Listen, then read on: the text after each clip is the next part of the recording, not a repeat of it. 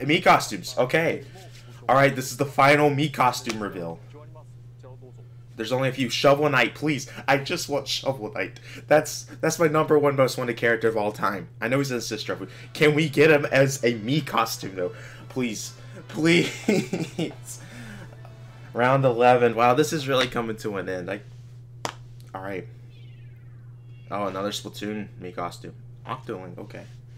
Alright.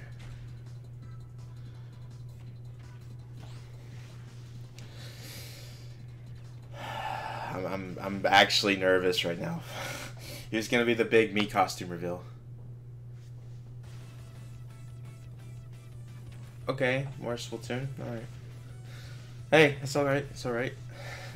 Shovel Knight. If it doesn't happen, it's okay. It's okay.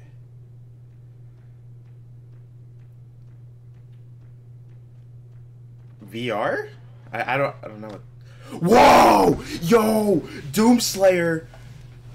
Yo! That's crazy. So he's not a character. Wow. It's actually Doomslayer, not Doom Guy, too. I know a lot of people thought it was going to be Doom Guy. Wow. That was a cool reveal with how they did that.